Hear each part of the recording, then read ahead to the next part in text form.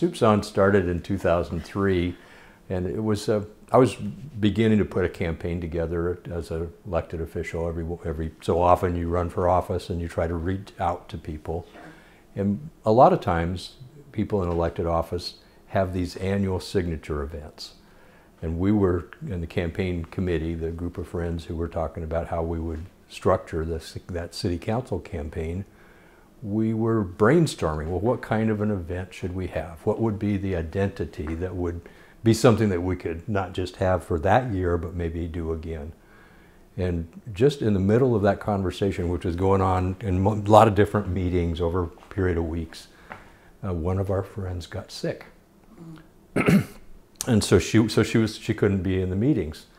And I made soup to take to her and her family, because I love to cook. As one does. As one does. That's what we do in community, is when somebody needs help, we find a way to reach out. And so our friend was sick, and I took soup to her house for her family and herself. And she was the person who was helping to figure out what this event would be. And she said, well, why don't we just make soup? You can just make soup in your kitchen, and we can have people come over, and maybe they'll help you with the campaign. And so that seemed like a fit. It was an easy thing to do and the right thing to do. And it was just, so from the beginning, it was about friends coming together to help each other and do something that will have a community foundation. So we still thought this community feeling of us making soup ourselves was one of the characteristics of the thing. So some people made brownies or cookies, and other people's upper crust came along right at the beginning and donated bread, I think, for the second or third year, and have every time since then. So the family of makers and givers just kept growing. So what happened is that we went to Davis Community Church, and everybody brought their crock pots of soup. And so we had 65 crock pots of soup. We kept blowing the fuses out at Davis Community Church. And in fact, it was so full, that wonderful space they have was so full that people couldn't even get to the line where the soups were set up. And it was just logistically a mess.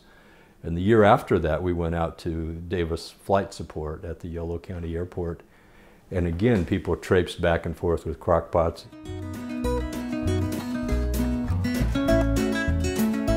When we realized that we really couldn't do the crock pot stuff anymore, we went to friends that we'd met over the years who run restaurants.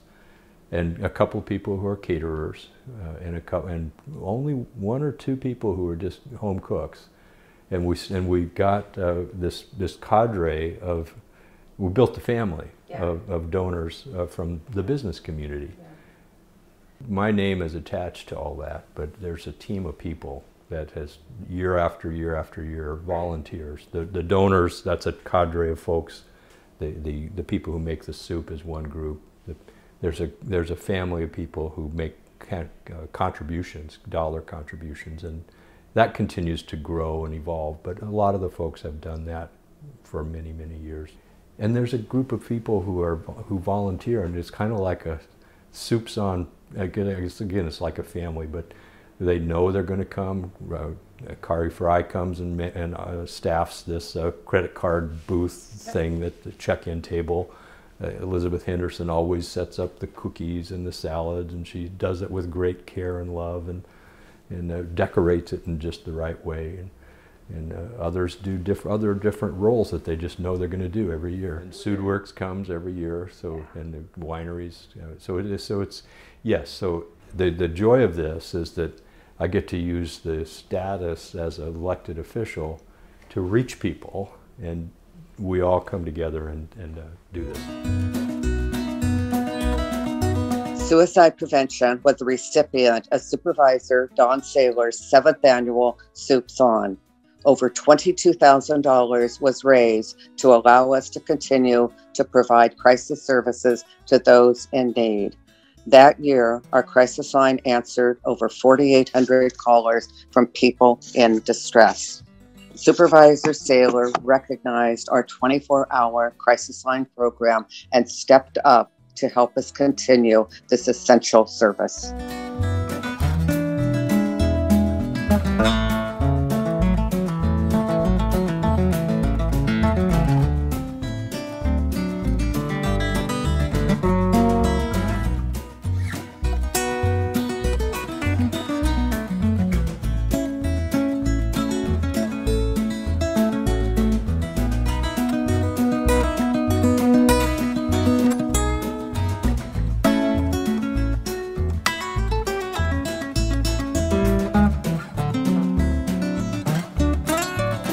I think the difference that Soups On made for Empower YOLO was there were a lot of people in the community who thought they knew what Empower YOLO does or thought they knew about all of our services, but the event gave us a chance to highlight all of the services and to let people see a complete picture of who we were as an agency. It brought us some new donors, but it brought us a lot more awareness in the community about the issues that we care about.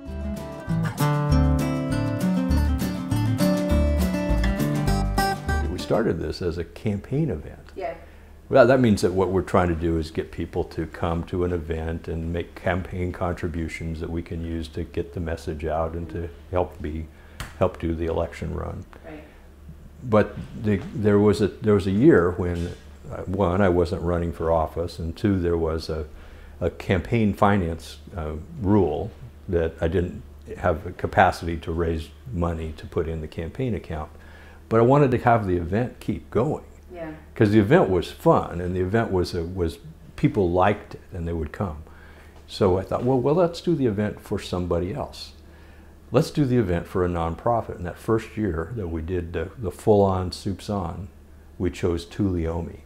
And Tuolumne is an organization that's been working in the Blue Hills over here in the western part of Yolo County to get the wilderness area designated. But we wanted to focus it on one part of their activity. So we asked about it, and we figured out that what we'd want to do is support Tuolumne to take urban kids to an outdoor experience in the wilderness. Right. So that was our fundraising cause, and and it turned out that was a whole lot more fun than asking people to give money to a political campaign. They enjoyed it, yeah. And we all felt that the purpose was good.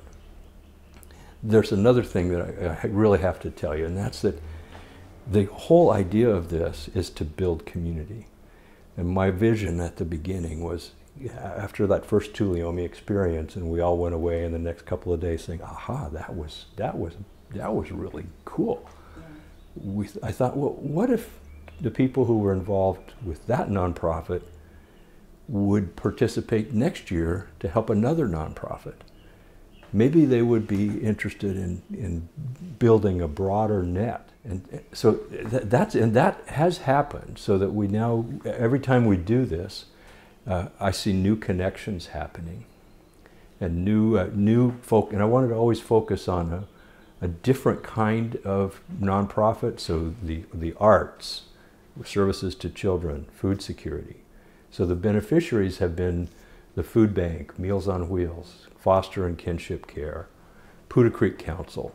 Every different groups, and every one of the ways to think about it is I didn't want to have us do benefits year after year for one nonprofit, right, or one kind of nonprofit. I wanted to touch all the segments, all the sectors of our community. The first time we did music at a Soups On event, it was Tom Moore, and it was at the Seeger's house in South Davis. And Tom dressed up in his Elvis impersonator. Costume. Oh God, I'd forgotten about that. And so Tom did a solo Elvis impersonation. And that also was an aha. Oh, you know what? We could have a live performance as a part of this event. And so Tom was the archetype.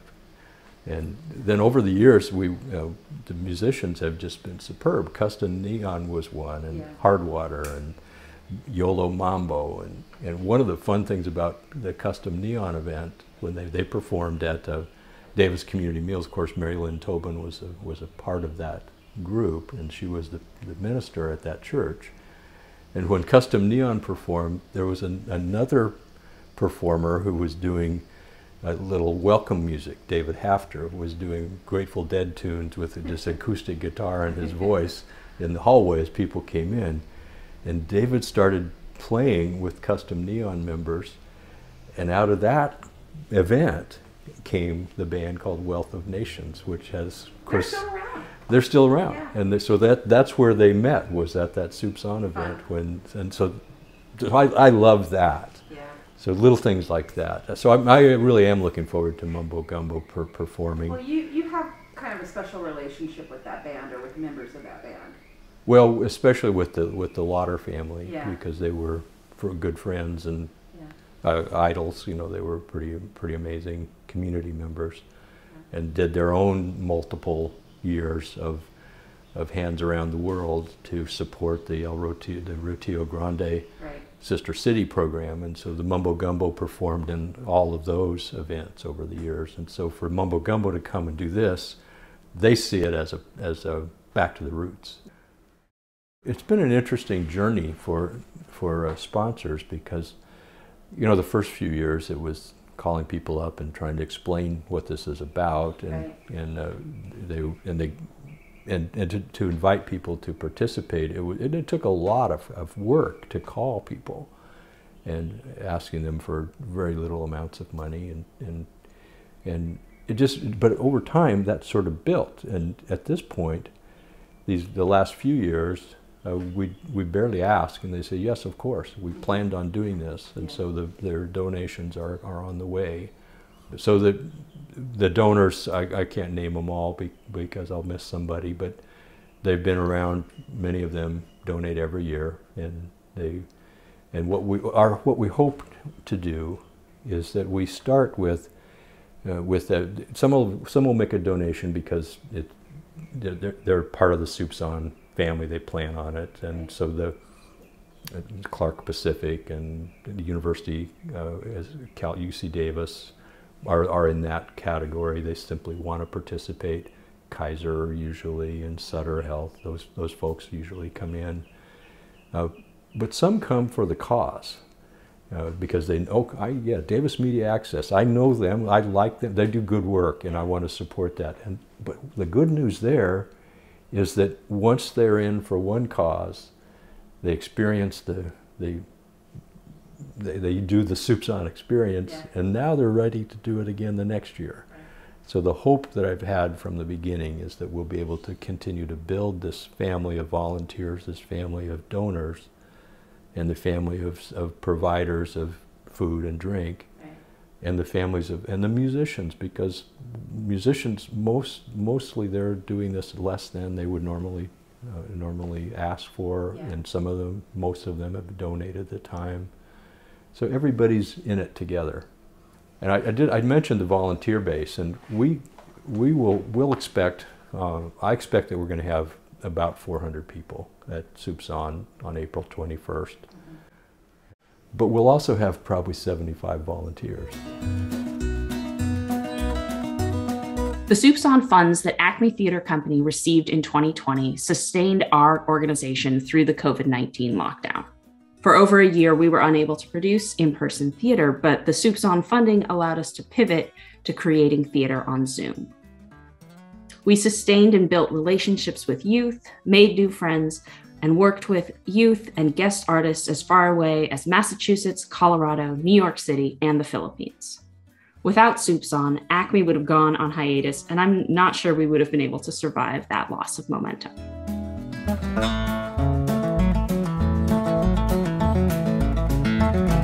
So one of the threads to all the Soups On efforts has been to work to connect people, to connect the fabric of our community, for a mutual benefit, and to really find ways to have people bond together, to enjoy each other, to have this stronger sense of community. And this year in particular, that's such an important factor. We've been isolated for the past 2 years with the pandemic. People have not they've not been able to nurture their relationships with one another, to build new relationships, to connect for common purpose. And we've done so many things, don't get me wrong, to help each other through the course of this pandemic. But that connecting tissue that an event like Soups On has been aimed at has really suffered. Mm-hmm. And throughout all this, Davis Media Access has built alternative means of connecting people. The Davis Media Access always has been, at its very best, a way to connect ideas, information, and people, and their sense of self, their essential nature. Yeah. It's a voice, and it's a voice on whatever technology platform, whatever informational platform it can be. So there's really no more appropriate beneficiary of this year's Soups On than the organization Davis Media Access, which does the same thing that Soups On has always been intending to do, and does it so well. This Davis Media Access has done it so well for so many years, connecting community, providing people a place to go for the essential nature of their spirits. That's why Davis Media Access is our beneficiary for 2022. Davis Media Access is an organization that uses technology and human ingenuity to help document our shared history. A nonprofit that helps other nonprofits, schools, local government, and ordinary citizens share information, build capacity, and foster transparency. This is Davis Media Access, or DMA. Above all, DMA is a community center, a hands-on learning lab, a place where people meet. What happens when you can no longer do the things you normally do? That's a question that every person and every institution had to answer this past year. In the best of times, non-commercial community media reflects the interest and needs of the communities it serves. And in the worst of times, such as a year bookended by rampant racism and political divisiveness and a global pandemic, it becomes a lifeline, a way to get things done when nothing else is doable, and most critically, a way to communicate important, locally relevant information. When we closed the doors to the Media Center on March 13th, 2020, like everyone else, we thought it would just be for a short while. We couldn't anticipate the flood of calls from other nonprofits needing help taking their signature events virtual. We didn't know we'd be called upon to document numerous local marches, protests, and vigils around racial justice. And we had no idea that we'd lack access to our studios as we confronted producing the largest local election season we'd ever encountered. What do you do when what you do every day is completely disrupted? How do you navigate a vibrant community that thrives on interaction, being cut off from each other? You adapt. DMA's staff, board, and committed volunteers worked hard to meet these challenges by rapidly learning new skills that allowed us to continue serving the community.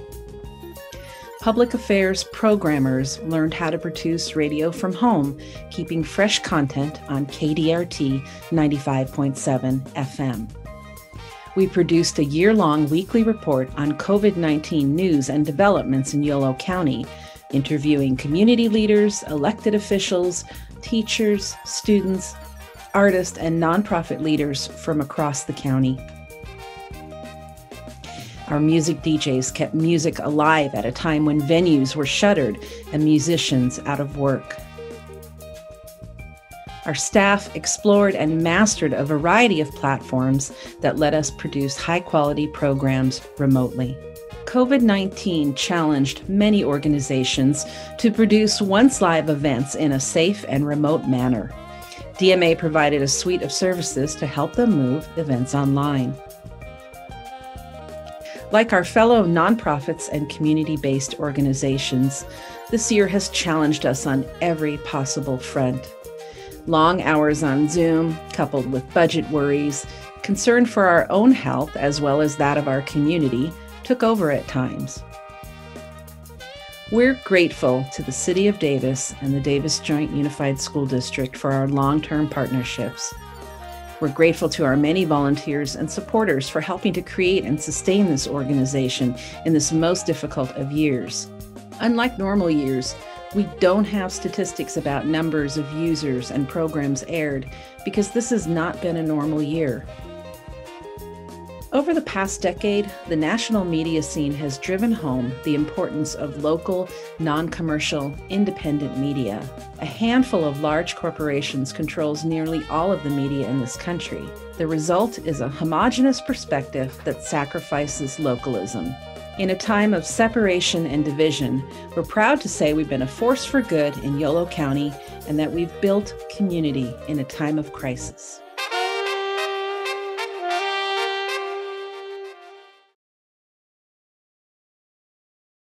Yeah, this is going to be one of the first events of this size since the pandemic. Right.